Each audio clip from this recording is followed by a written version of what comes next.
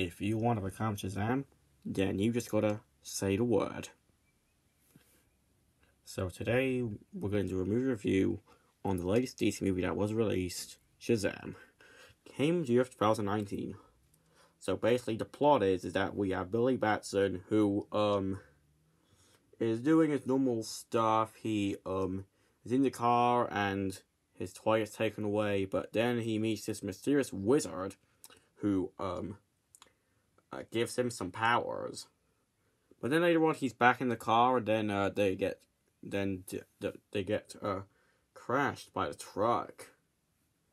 But then later on Billy Batson goes to school and he is getting bullied. Then he returns to the wizard and the wizard gives him the power.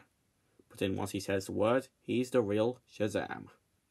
Which that means he is going to become an actual superhero with all of his tests, which he needs to do is flying and his electrocuting tests and learning to be an actual superhero. While some things weren't very good what he did, like the bus almost went off the bridge. And he actually saved it, but didn't do well.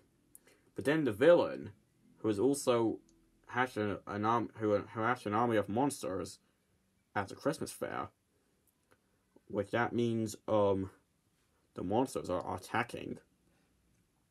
Then later on they open up all the doors, but then Billy Batson and his family have to fight off the villain and his monsters. Got to save the city, and that's basically what the plot is. So what do I think of this movie? Well, it was a great film. I really enjoyed it. I know. I thought this film was better than Justice League in my opinion. Now, just so you know, I don't hate Justice League. I thought the movie was pretty decent, but it's a very underrated superhero movie.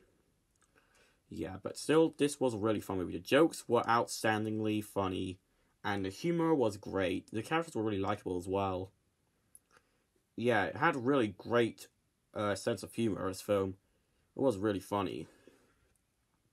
And I think that this might be the best movie of 2019 so far, but I could go with it a tie. Although this movie might not be as good as Aquaman, but it is still enjoyable. So overall, I give Shazam I think I'll have to go for 10 out of 10 probably. Yeah, it is a really enjoyable film, and it's worth watching.